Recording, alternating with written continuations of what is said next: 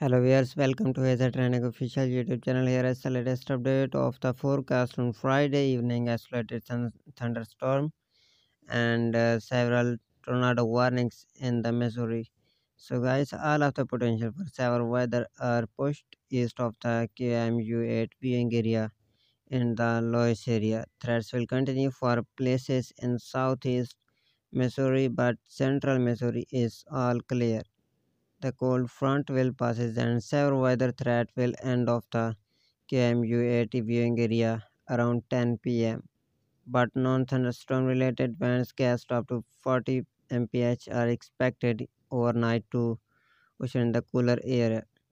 After that, temperature will be cooler for Saturday with morning temperature and warning trends will begin on Sunday with highs in the middle 50s s and the trends will continue into the next week. Next week start off with temperature back in the 60s and by Wednesday temperature could reach the lower 70s. Temperature will remains above average until Thursday when cooler air will begin filtering through once again. So please subscribe my channel for more latest updates.